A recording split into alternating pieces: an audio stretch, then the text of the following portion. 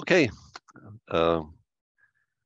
my name is Bernd Moore. I am serving as the moderator for this webinar, and I welcome you to our third webinar, which is titled Application Benchmarking with JUBE, Lessons Learned. And I'm extremely happy that we have Marc-André Hermanns with us from RWTH Aachen. Especially because he's not a developer of a JUBE tool, but he's a very active user, and I expect a very interesting talk, which basically gives you a realistic view about the tool and what you can expect and what not like the usual developer talks where they are over-optimistic how useful their tools are. So Marc-André Hermanns is a member of the HPC team at the IT Center of Aachen University. He focuses on tools and interfaces for performance analysis of parallel programs. And he's also involved in the design of implementation of various courses. So he's like very experienced trainer on all topics of parallel programming and for high performance computing. And next to supporting HPC users as part of a competence network for high performance computing in our state, North Rhine-Westphalia, it's called hpc.nrw. He also contributes to the development of online tutorials and courses within this competence network. So as I said, we have a very experienced presenter and a very experienced user of JUBE here. He's a longtime user and advocator of JUBE and created configurations and used it for various applications and benchmarks. My name is Bernd Moore, and I will be moderating this session. So of course, we want to interact with you, so you can use the chat to ask questions to the speaker and the moderator, or report any technical issues if we arise during the Zoom session, and we will try to take care of it. Some useful information, like it would be nice if everyone keeps the microphone muted during the session to prevent background noises, and only turn it on when we actually explicitly ask you. You saw already, and you confirmed to that the session will be recorded, and you and other people will have access to it soon on our website. So basically, the floor is yours now, Marc-André, and please start.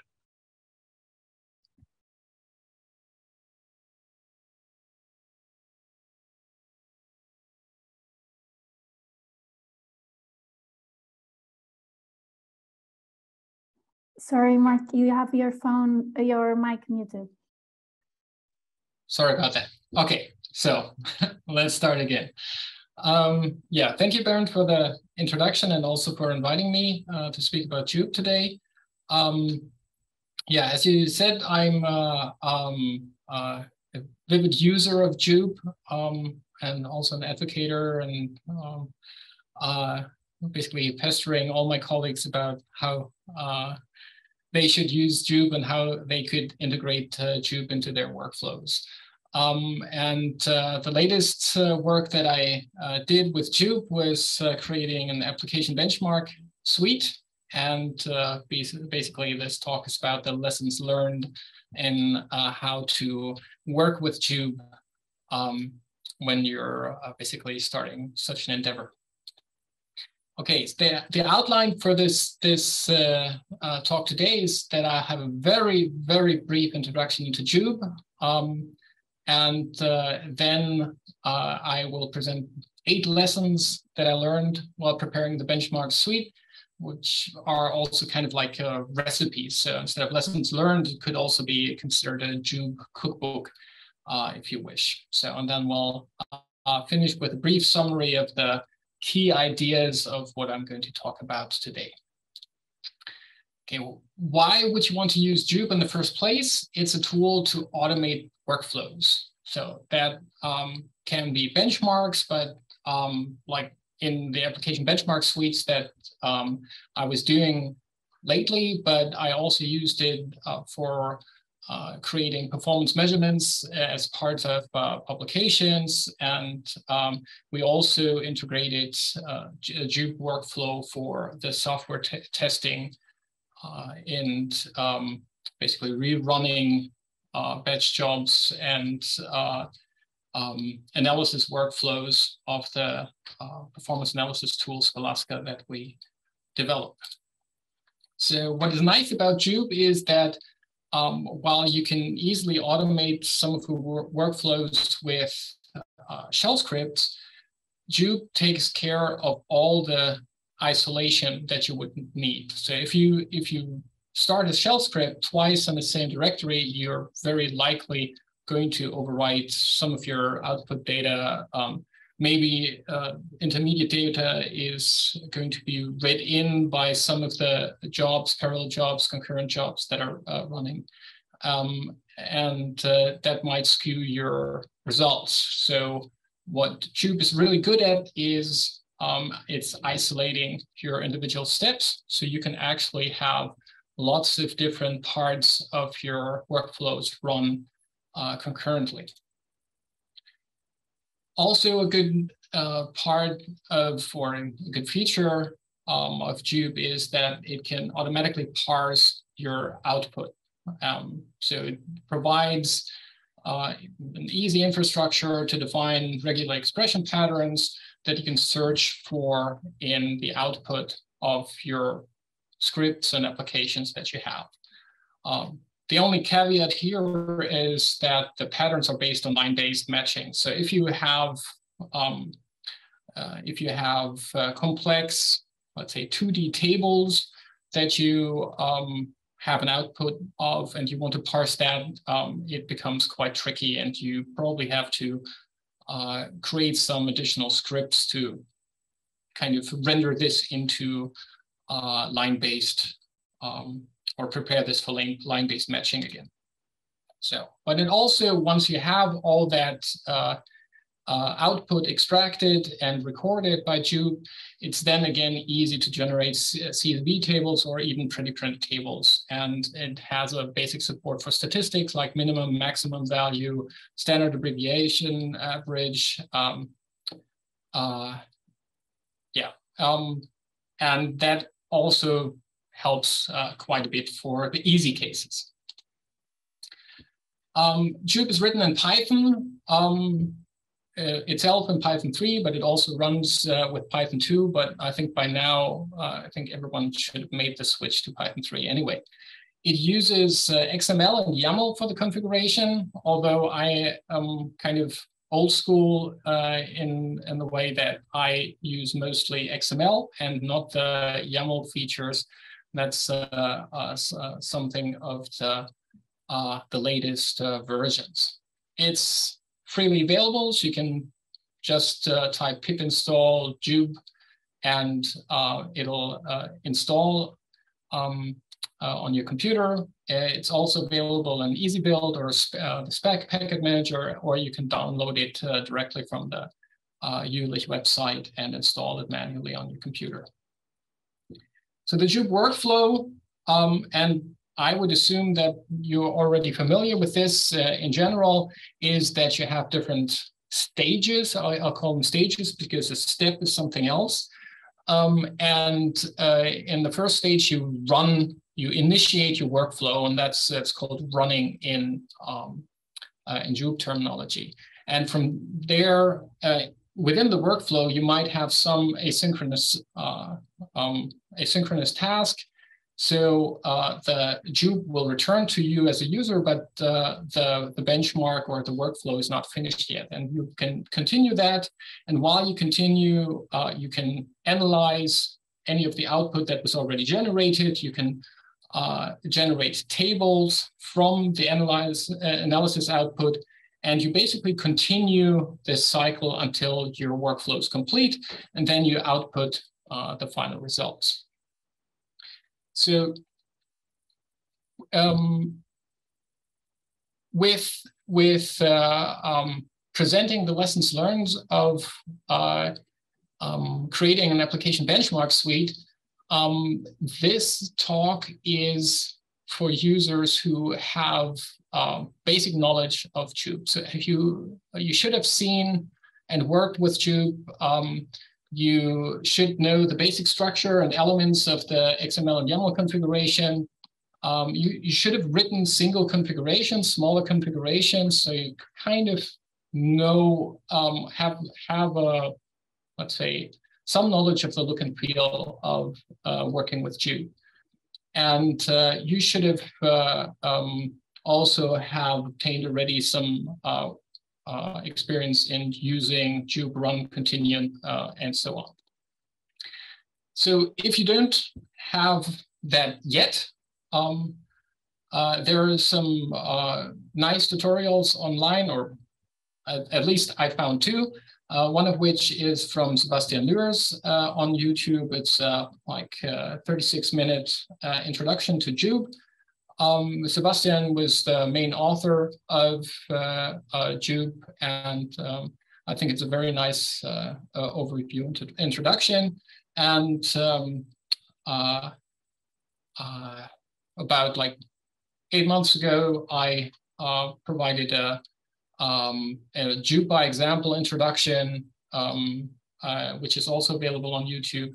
And there you find an introduction to all the entities that you need to create a benchmark.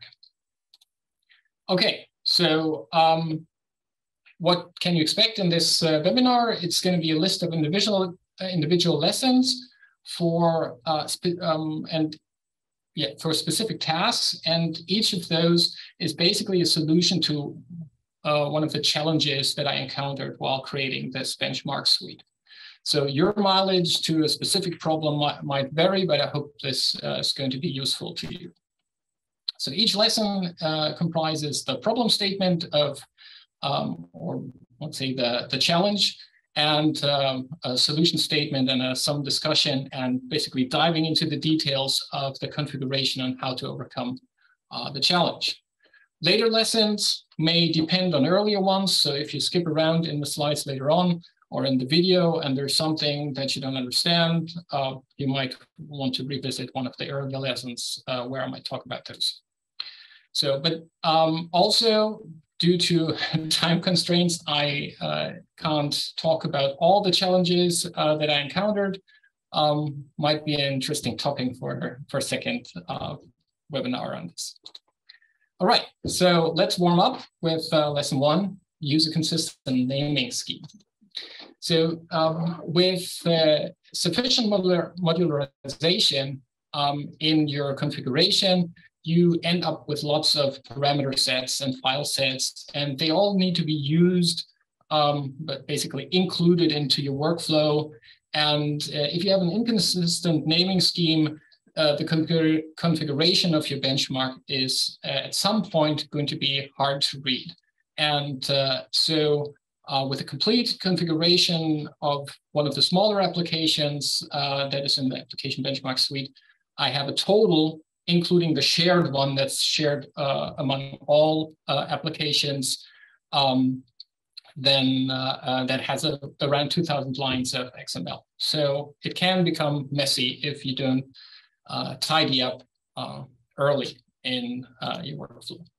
So what basically works for me is that parameter sets, I have a suffix p set, substitute set, I have the suffix sub, underscore files for file sets, and analyzer for analyzer for the analysis part. So that, or actually underscore pat for patterns as well. I missed that in this list. So with those, you basically end up with what I think to be quite easily readable use statements, where we have 3 p sets or 3 pattern set parameter sets at the top, and the file set and the substitution set. Okay, so that hopefully wasn't too complex. And let's dive into lesson 2, where I think it's also one of the basic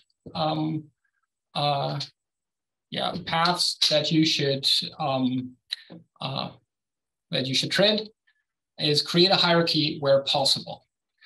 So each platform, when you do an application or when you benchmark an application, each platform might require you to adapt specific parameters. And if you have multiple benchmarks, even each benchmark might be or might require you to adapt certain settings.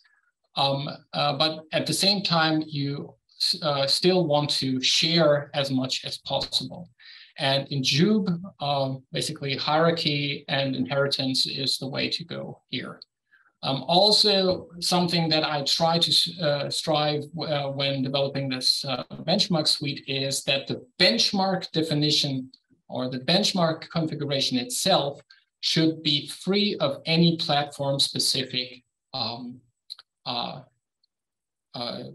configuration. So if I have the configuration for an application like Romex, in that specific configuration, I do not want to mess with what's the scheduler, what's the compiler, what's the other software, and how to basically load or identify modules. And still, as I said, multiple platforms may use the same values for specific parameters. Yeah. The way you should think about your hierarchy is first, you load basically sensible system defaults, and those come from platform XML. Platform XML is a file that is predefined and shipped with JUBE, and there are different platform XMLs for different schedulers. And those you might want to adapt to your benchmarks in general. Yeah. You overwrite those defaults that basically ship with JUBE with defaults that you want to use for all benchmarks on all platforms. Going from there, you want to overwrite specific ones, just a subset of those, with values specific to a certain platform. Then you want to overwrite those again for all the runs for a specific benchmark. And then at the very end, you have parameters on parameter values for a specific benchmark run. Yeah, like you might have like a scaling experiment or an experiment at a certain fixed scale. Yeah, those are that's the last level of your configuration of the benchmark. So looking at that in basically more a visual way, you have the platform XML at the very beginning. And the way of inheriting values in JUBE is the init with attribute to the different like parameter sets, file sets, substitute sets, and so on. So basically implementing the idea we had on the previous slide, we would have the platform XML contain the defaults, yeah, and that should be available if it's properly configured in the JUBE include path. And then you create a defaults XML, which is the first magenta part here, where I usually also have a slight hierarchy inside where I have defaults, like default parameter sets, and then potentially specific parameter sets that I select via tagging. And then the default one here is basically, again, contains values that are valid for everything. And the specific P set that might be triggered or selected by a tag overrides those but usually it only overrides the subset of these, yeah? So then again, we move to what I call system settings, which is like default contains data for all benchmarks, all platforms. And system settings then adapts those general concepts with settings and parameters that are specific to a certain platform. So like how do I,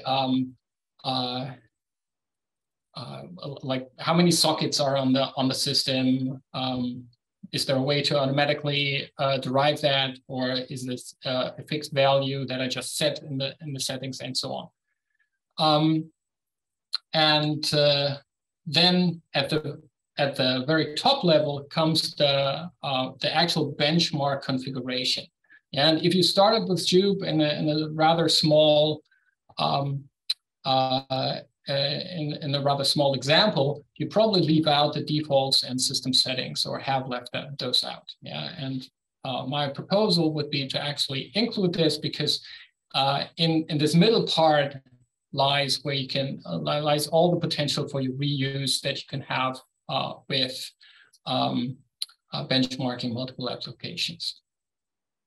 Okay, so when we agree that we want to have the hierarchy and the inheritance, there is another lesson to be learned here, and that is to organize your hierarchy in subdirectories.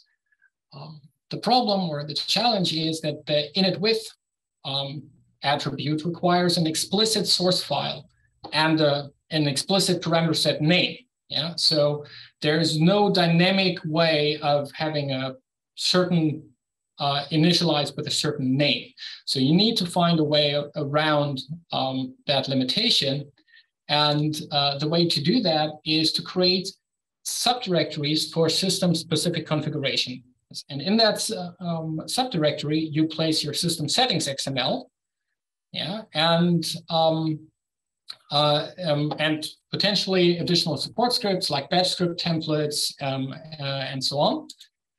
And you can use or you should use the same file names in each of the directories. So at the end, you have a list of directories like system Klex, system Jules, system Lichtenberg. And those are basically 3 different subdirectories for 3 different clusters. And each of those has a system settings XML inside of it. Yeah, and then you basically dynamically add the system under test to the JUBE include path. So your static information that you want to use a system settings XML is in your configuration and doesn't have to be adapted.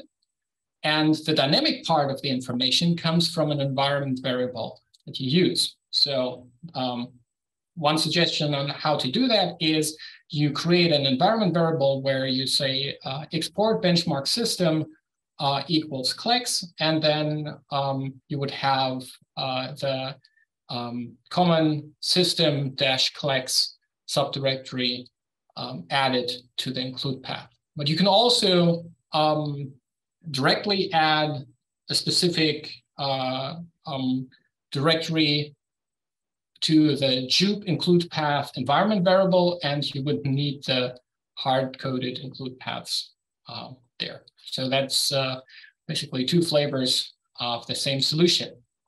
And the way you would then basically be able to work with is that you have your benchmark configuration that has a system pset, which defines like how many tasks, how many processes, how many threads, how many nodes, and so on.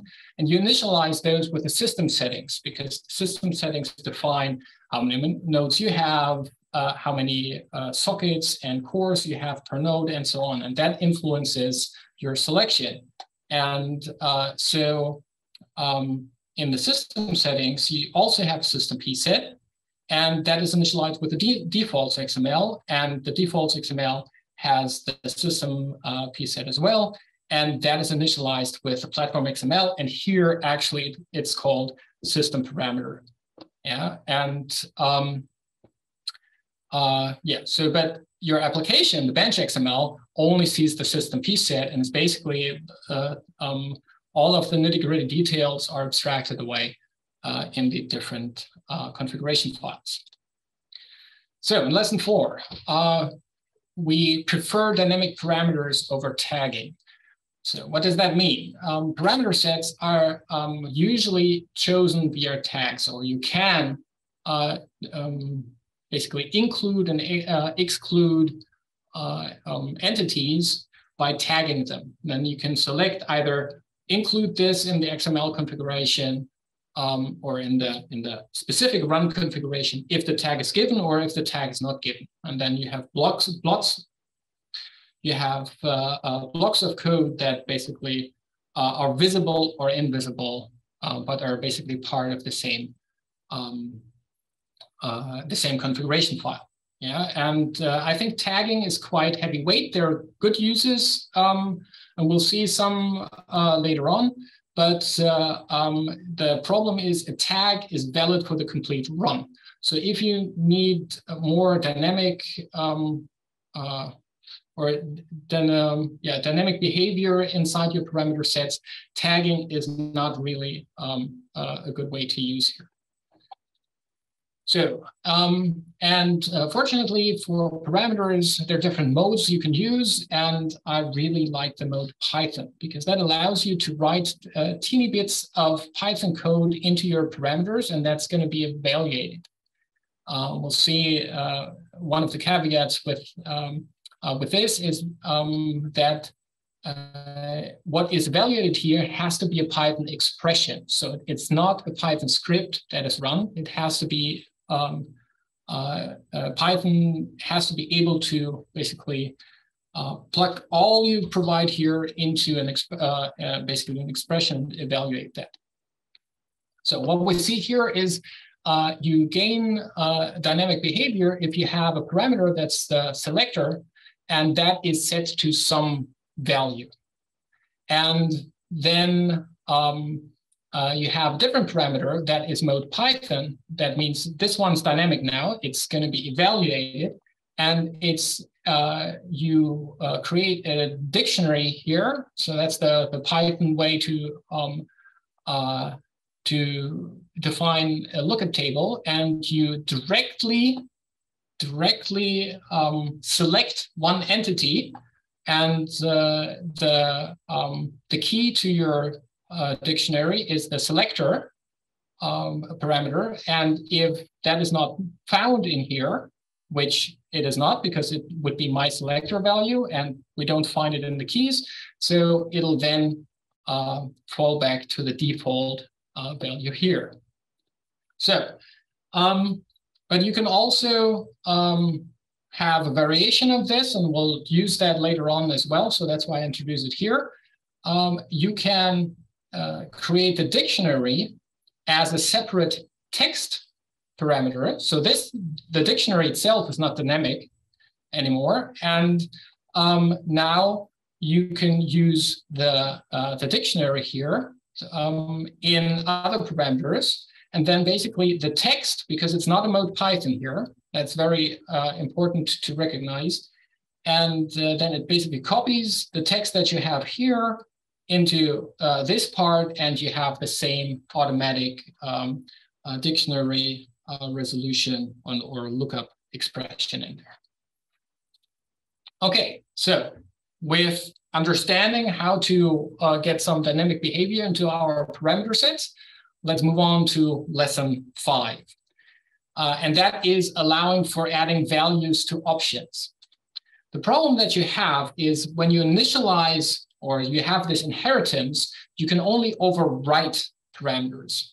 You can't add something like you would do when you, for example, add a path to the environment variable path. There you would do an export, capital letters path equals your path, $path, and that is kind of like a recursive definition.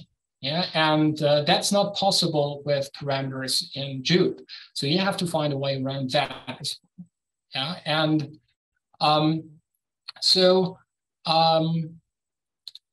the way to do that is you create a dictionary again, but you create 2 dictionaries. Yeah, one with default values that basically represents the values that you as the benchmark writer have already defined, and you want to keep those. And one with user-defined values, or let's say benchmark level values. You can also, the default could be the system level values, and the user-defined to be the benchmark level values. And you kind of want to combine those to a global dictionary that you can then use for your lookup. The caveat here is Python has no inline dictionary combiner, and we don't have a script. So all the examples that I could find online on how to dynamically basically combine two Python dictionaries in an expression, basically, or there was no expression that could do that. It was more having multiple lines in a Python script. So what comes to our rescue is that we can use a slight detour through using the list combiner, because lists can actually be combined in a single expression. So if we look at the code, it becomes just slightly more complex, but still, I think it's quite elegant. So now you have two dictionaries, the dict default and the dict extra. Yeah, the default would have the default values, and the user-defined values would be extra. And then we have this example where those are actual static text parameters. So those, although they have the text for Python dictionary, they're not mode Python. And one thing that you have to remember is that you need to adapt the separator for this pattern, because otherwise JUBE will basically basically takes this as a list of values and will create basically a larger parameter space. And that's usually not what you want in this situation. So, so you have those two, and now you need to combine those two dictionaries. And the way to do that is that you basically, let's go from the inside out. So you have the dictionary default, which has a method items, which basically creates a list of the key value, and so on. So it's going to be a list of those two strings, and it's always going to be key value, and so on. And you do the same for extra. And if it's the empty list, it's the empty list. That's why we specifically define an empty list and not an empty parameter here. And then, so you basically, create a list from those items. You combine those with plus, and then there is a creation routine for creating a dictionary from a list, from a well-formed list that has key value, and so on in there. So you can create your dictionary, and then at the very end, you can use the selection as you did with your previous more static dictionaries. Yeah, but now you can define some system-specific keys and maybe some potential benchmark-specific or user-specific keys as well.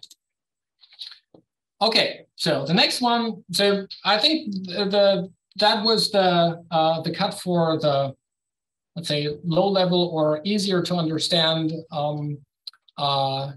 lessons, and now it's going to start to become more complicated or more complex. Let's say more complex. I hope it's not complicated. So lesson 6 is detection versus selection of your environment. And there is the first thing where I can't really give an opinion on what you should do. My answer to the question, what should I do, would be, it depends. And so we'll look into this in a little bit more detail. So usually you want to replicate your benchmark runs, yeah? And that means you kind of need to control how your benchmark is compiled or created, and that means you have usually some form of a build environment. And if you run JUBE, the current environment that you have in JUBE is all that you started JUBE in is available within JUBE. Yeah, uses the same environment that you have. So you have two approaches.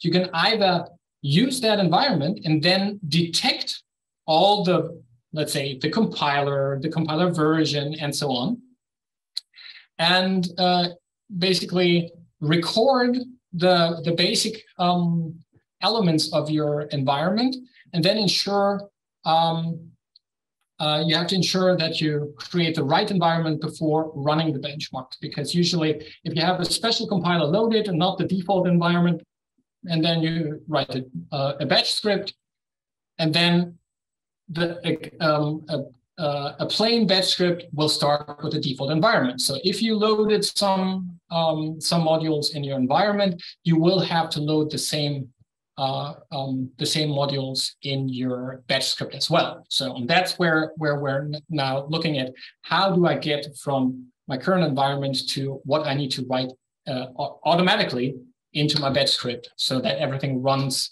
in a well-defined behavior.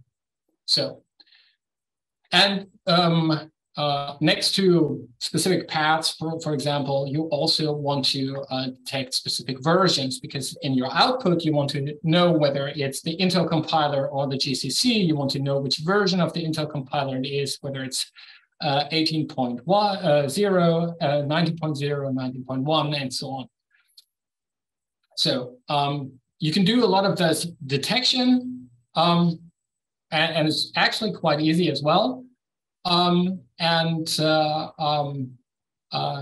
the second approach is quite a different route. There is you specifically set an environment. That means what you do in JUBE, or what JUBE does for you, becomes independent of your current environment. That means you can also continue in a different shell, because it doesn't matter which modules are loaded or not. And that is one of the caveats, that when you detect them, or when you have JUBE run on the current environment, then you might have some interesting behavior if you don't recreate the same environment before running JUBE again. And by specifically moving all of that logic into your configuration, you kind of eliminate the problems there. And that is what I was going for with the application benchmark suite that I created lately. Okay, so, but let's have a look on how you would go about detection or detecting the currently loaded modules, for example. And there I would use a parameter name, loaded modules, and here I would use a different mode, which is mode shell, and I would just echo the loaded modules and pipe that through SED, and then replace all the colons with a space. So, and that will then result in the loaded modules parameter to be a space-saturated list of all the values, of all the modules loaded. And then I can use that in another parameter, module loaded values, and then that will directly load all the basically the same environment that was loaded at the time this was detected. Okay, and the other way, or the other example of how to get a compiler version, for example, you would look at the output, for example, of ICC version, and then you see, okay, the compiler version is printed out on the first line. So you basically pipe that into head, take the first line, and you pipe that into cuts, and you know that the compiler version that you are interested in is the third value from the left in your string. And you would basically go about this for all the interesting values that you want to do, or that you want to record. Okay, so that is basically the detection approach. Let's have a look into the selection approach. So the idea here is you define your software environment from within JUBE. And I separated the software into what I call tool chains and the software environment. But in principle, you could also combine those into the software environment. So in basically, both of those terms are a collection of which software in which version is used to build and run your benchmark. So as we're not detecting which modules are loaded, or you now need to define modules and available modules in your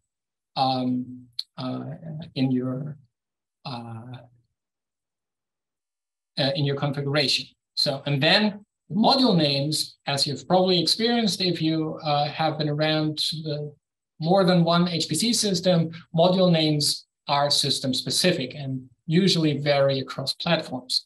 So what you should do here is create an abstraction for each of the relevant software. And that again, the method to create that abstraction is the init with and the hierarchy that you create, or that you created in the previous lessons. Okay, so let's have a look at how like the basic parameters work for creating such a selection scenario. So I would create a parameter set, modules environment, pset, and there I would first need to query what's the module name for a certain entity. And I reuse my dictionary idea from before and have some form of the module names dictionary here. And I get GCC, and I get some value out of that. And if I don't get a value out of that, the default value is again lowercase GCC. Yeah. So those don't have to be the same. It's just a default that I chose in this example. Yeah, but we don't, what we see here, this is the defaults XML. So these are the default values for all benchmarks on all platforms. So you have some more module, GCC core, and also the compiler module, which is a little bit, which is part of the tool chain, a little bit special. But you would basically have a software module name for each of the parts or each of the libraries that your benchmark relies on. So you might have a CUDA module name, you might have a cuDNN module name, you might have an HDF5 module name, and so on. Yeah. So this is the points of ellipses here usually mean there's lots and lots of equal code in between. Yeah. And then you have a list of required modules where you list all of these modules here, and there would be like, if you have a compiler module name, as I said, this is a little bit special, but if you would have like a CUDA module name, you would also have a CUDA module parameter later on, and you would have that CUDA module, which is the specific module for your environment, and that list here on a space-separated list of required modules. And then you can create a parameter, which is like load modules, and that then will take this space-separated list, and that's a shell expression here, or a small shell script that gets rid of whatever modules are loaded at the moment and loads each of the modules individually. Yeah, and the only way that you, or the only thing that you need to make sure is that the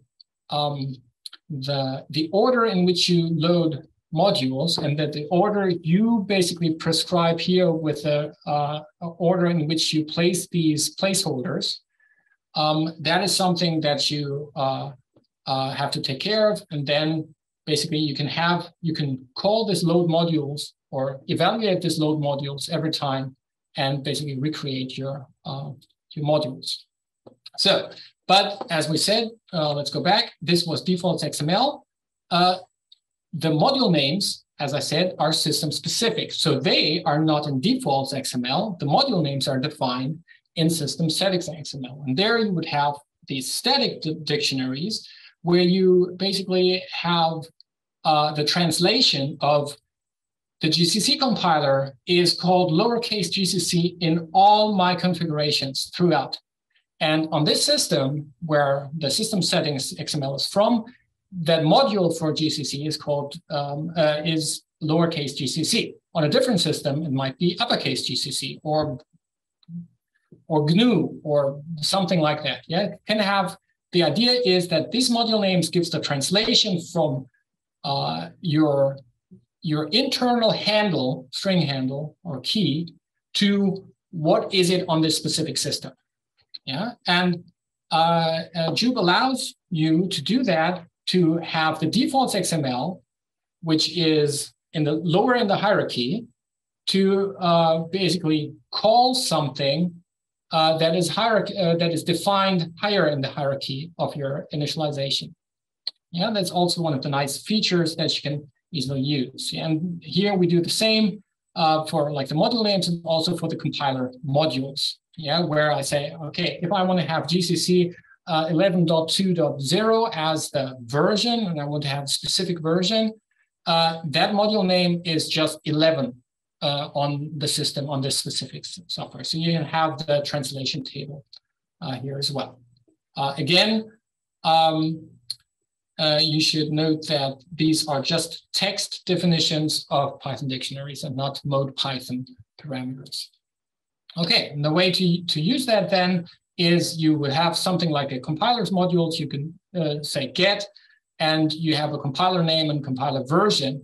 And in something like your tool chain, you would then just define, okay, in my GCC CUDA tool chain, I want to have compiler name GCC, compiler version 11.2.0. And unfortunately, I erased the parameter in here earlier today.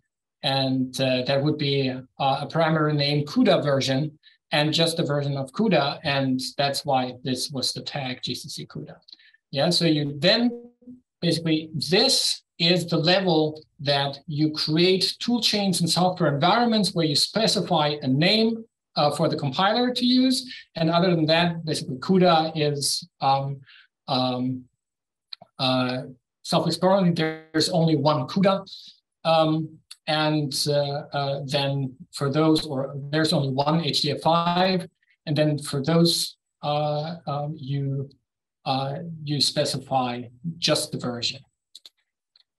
Okay, so, and yeah, and that's here how you would use that with the GCC CUDA. The CUDA version would be 10.1. So this would be a combination where we have a GCC compiler 11 with a CUDA version 10.1.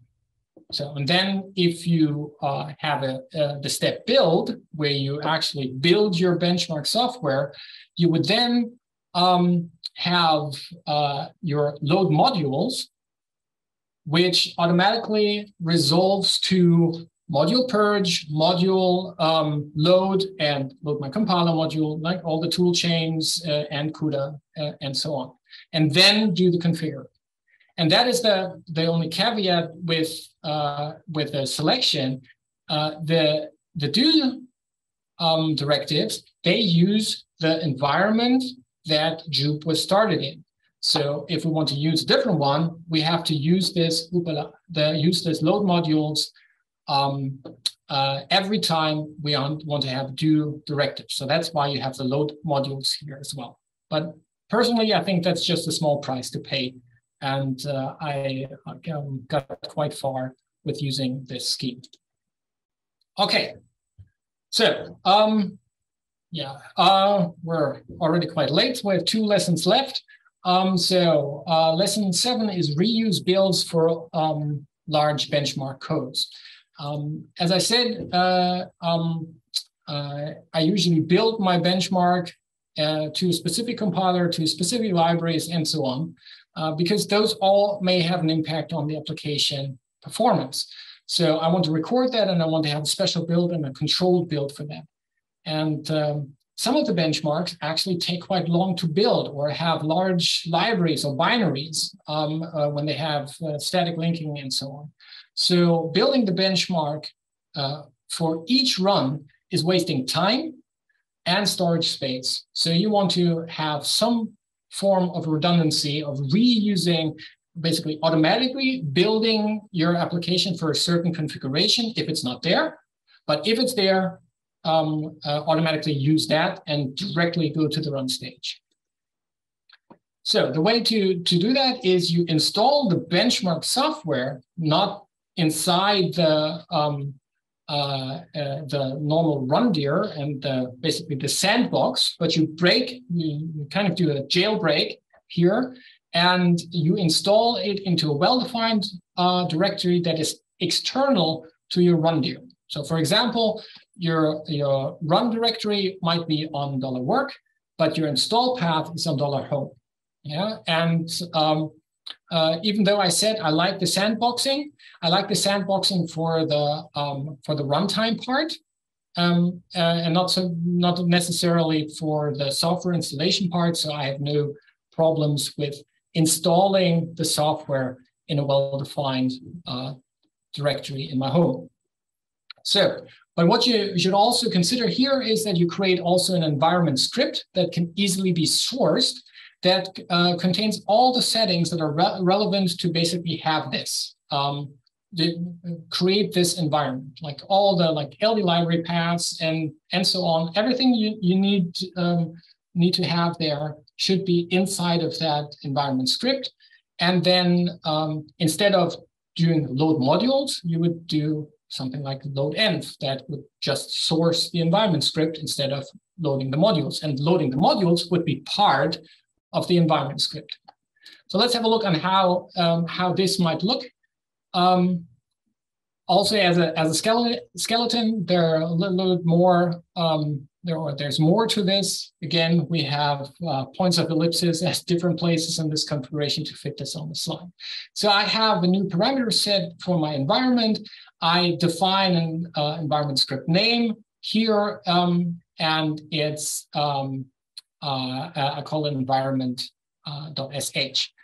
The update mode here for this definition doesn't actually matter because it's not dynamic. But what I could do, and I probably should have done that in this example, but with a limited space, I kind of decided against that, unfortunately.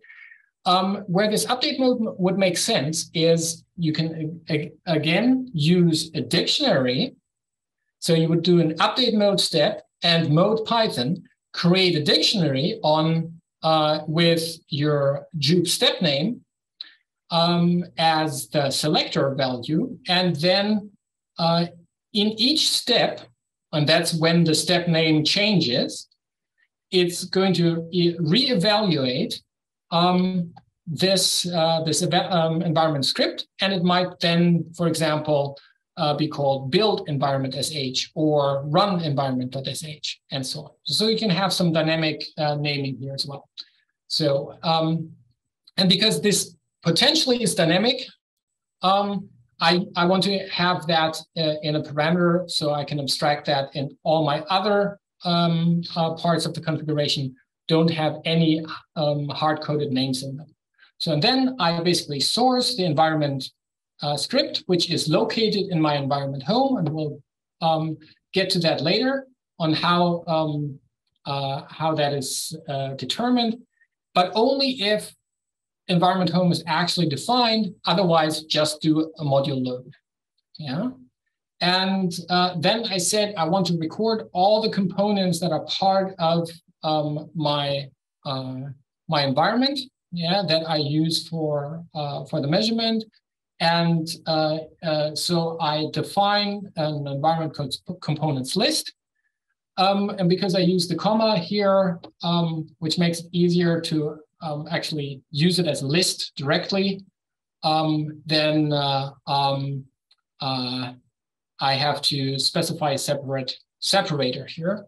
And then what I can use, again, use some Python magic later on. So what this mode Python expression does, it takes my components list, splits it at the comma, And basically, that creates a list itself.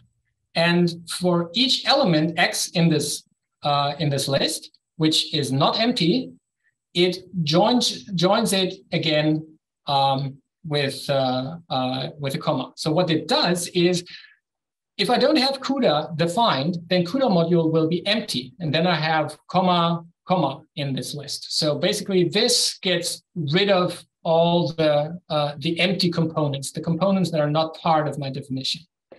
And then the next one here actually uses, creates the suffix for my directory name. And there I take the cleaned up list, I replace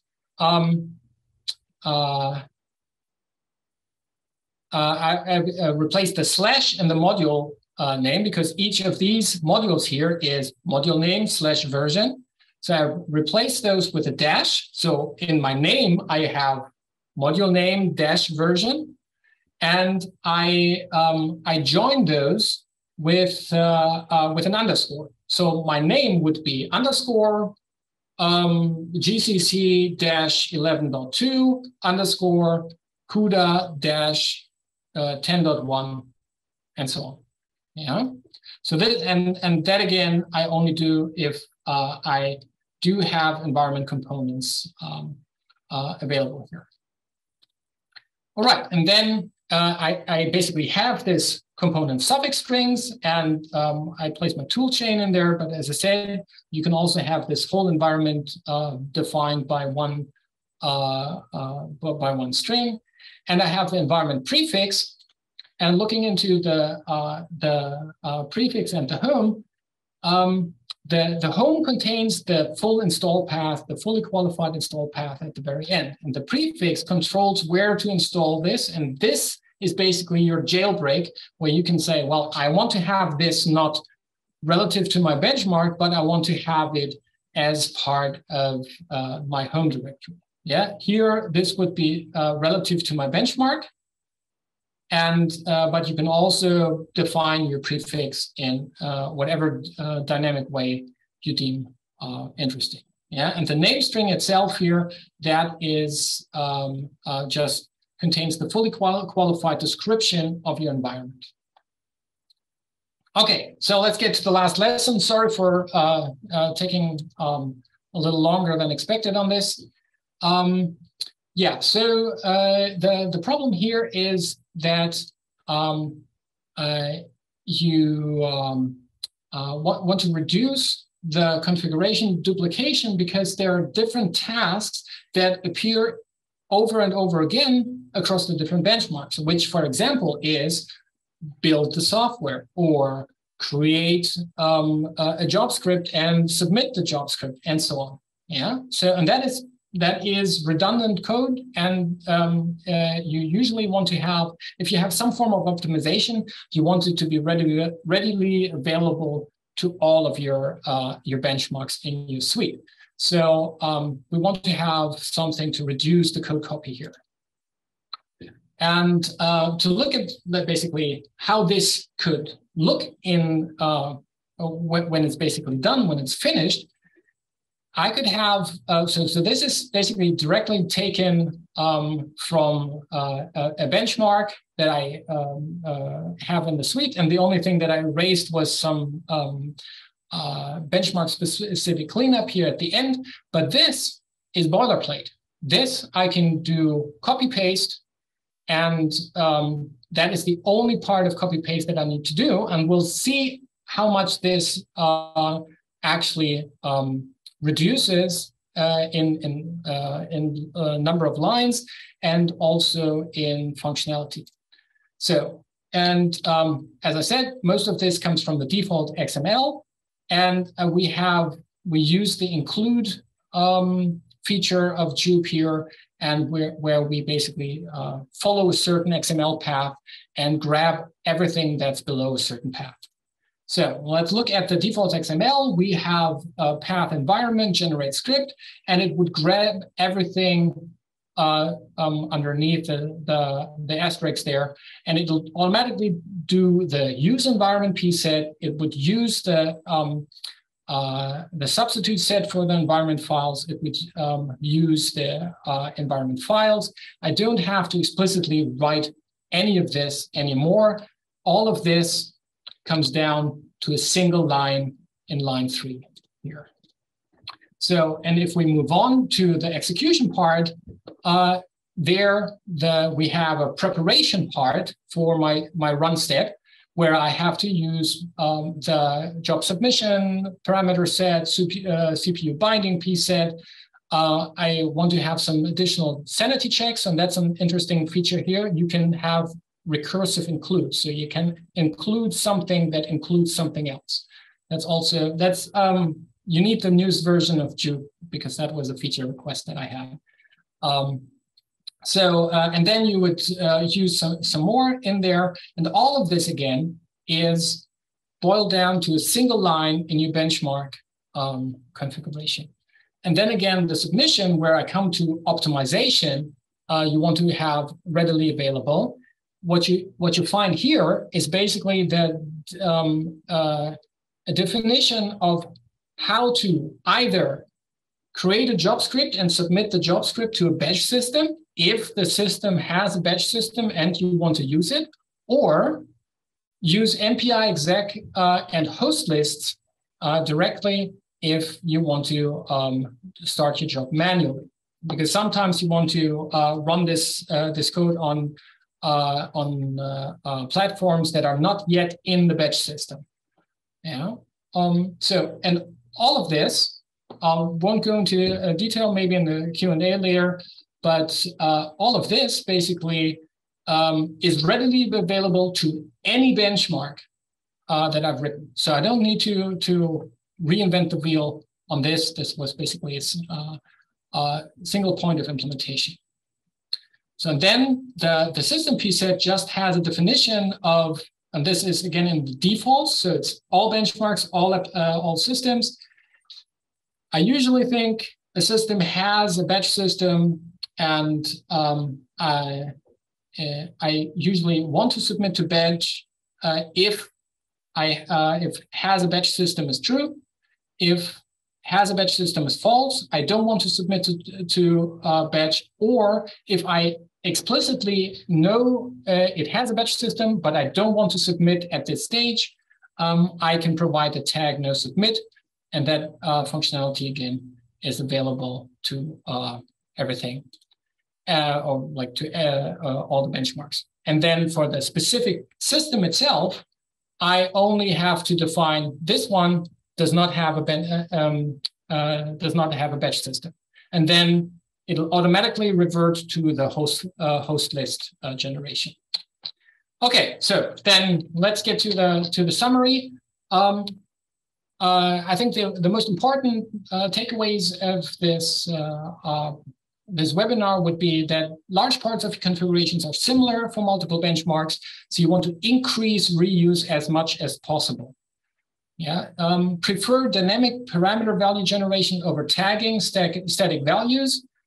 Use tags for the very high-level decisions, like selecting a certain tool chain, or the submission style, like no submit would say, well, this run does not submit the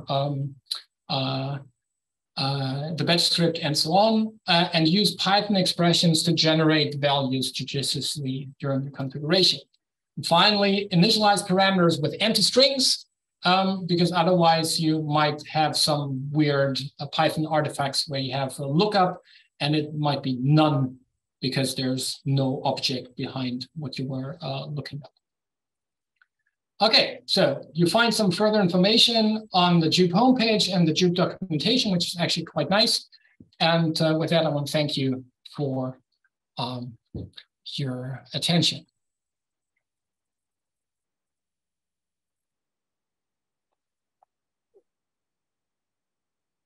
Okay, thank you very much, Marc-André, for this very detailed talk.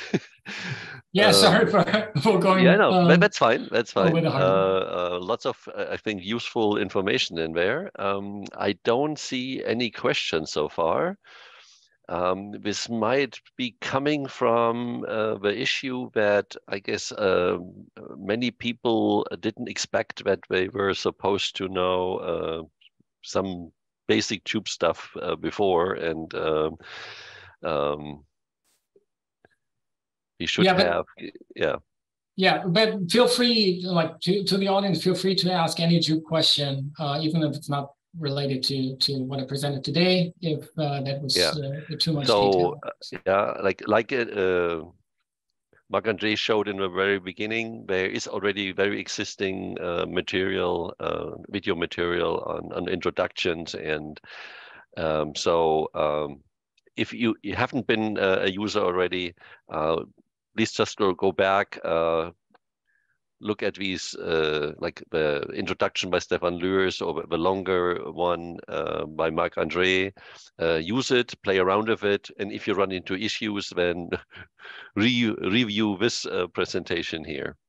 But we have one question from Simon. Do you have experience combining containerization, like for example, Singularity and JUBE, or do you see use cases here?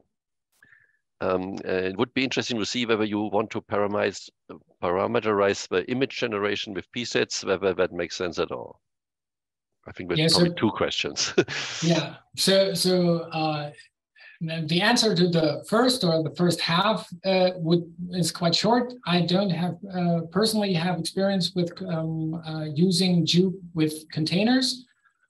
Here in Aachen, we have containers basically available in as modules. So my initial take on using containers as part of my software environment, I would add the container modules as one of my components of my environment.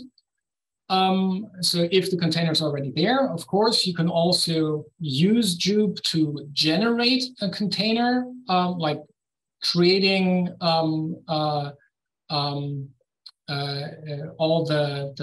basically the manifest and all of that for the container definition, build the software, and JUBE is a workflow system, workflow management system. So you don't have to submit a batch job with every workflow that you have. So you can also have JUBE configuration that just builds lots of containers in different configurations for you. So that is also something that I could see JUBE be useful in working with containers.